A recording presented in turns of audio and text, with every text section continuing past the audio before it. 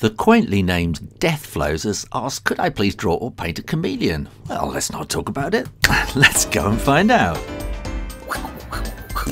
Once upon a time I'd have gone to one of my animal books, or I'd have gone to the library or the zoo, but now you just go to Google Images and you get all these amazing pictures for reference for how to draw a chameleon. Basically, a chameleon is designed to walk along a stick, and so I'm going to work out, it's basically its body is a tube, looking at it about that way, and then its head is this kind of boxy shape, and then the tube goes off into a curl at the back, and then the legs go like that, and the eyeballs will be on that, and that is your basic design for a chameleon, and you can use it any way you like. You can do it from the side, you can do it from very high up above, looking down on it, and you can try looking from down below. And this is all about getting squares and boxes and basic shapes in your head and getting a three-dimensional map in your head. What's really good on Google Images is to find out how the skeleton of a chameleon works, and some various other weird images turn up too. Now if you go to look at the skeleton, then you'll see it's a bit more complicated, and so you've got kind of a shape there, and then the spine is going all the way down like that, and there's a great big rib cage there, and a little pelvis, then we come forward into the knee and then down into these kind of grasping hands, and here again we've got a little shoulder blade, and there's the elbow, and a lot of other animals have their, like dogs have go the other way, and horses and things like that, but chameleons are quite human-like in the way their arms and legs bend. Google Images will also provide you close-ups of their very weird hands and feet. Now if you go and look at their feet, they are really strange. They kind of split off into two, so instead of having a thumb, this finger has kind of come to connect with it, and it's kind of gone like that. And you will find 1, 2, so that will kind of split into 3 with little claws, and it will be something like that. So it's almost like it's wearing mittens. So I'm now going to do a very rough kind of pencil layout for my chameleon, and they have this very glum expression on the faces. So I'm kind of working out that's going to be the body, and I want it coming around in this really nice tight spiral with the tail.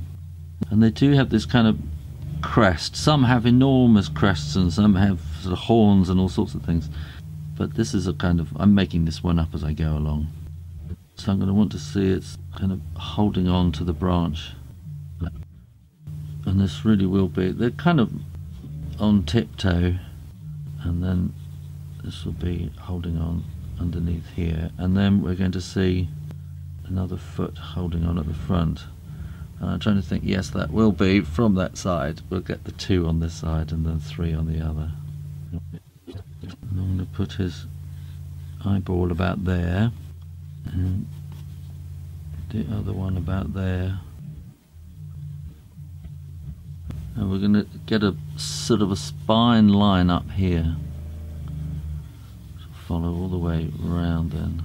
Well, I keep drawing this and putting it on a light table, and then put a new piece of paper over the top, and just refining the design until I'm happy with it. And there's a new sheet of paper going on the top again, and when I'm kind of happy, you can just see the previous drawing just slightly underneath through it. When I'm happy, then I start drawing in ink over the top, again using the light table. So the various drawings that I've done underneath that have kind of improved are acting as my kind of base drawing, and I'm building up with just kind of random circles and dots to build a texture and shadows and shades. And now I'm starting to apply some watercolour, a very thin layer of yellowy green, and while it's wet, dropping in slightly darker green to start building up the shade and getting it dry with my trusty hairdryer, and then starting to building it up with just little dots of paint in a kind of pointillist style, I suppose. Slowly building up the whole feel of the thing with sort of the whole spotty feel, but also using the spots to kind of start defining the three-dimensional shape of it. Getting darker and darker, just keep adding more and more colour all the time. Well, my neighbour's been sawing up wood all day, and so there's a lot of noise in the background, so I'm going to zoom through this. Again, it's just dabbing on spot after spot after spot, building up shade and tone. I've had a lot of people posting artwork on my website for the Sunday Gallery Review show. If you're going to do a chameleon, why don't you draw that and add it to the gallery on my shoerainerdrawing.com website. I'll put a little link here of how to get there. All the instructions are there, and then you can share it with us all, and I'll put it on the gallery review show on Sunday.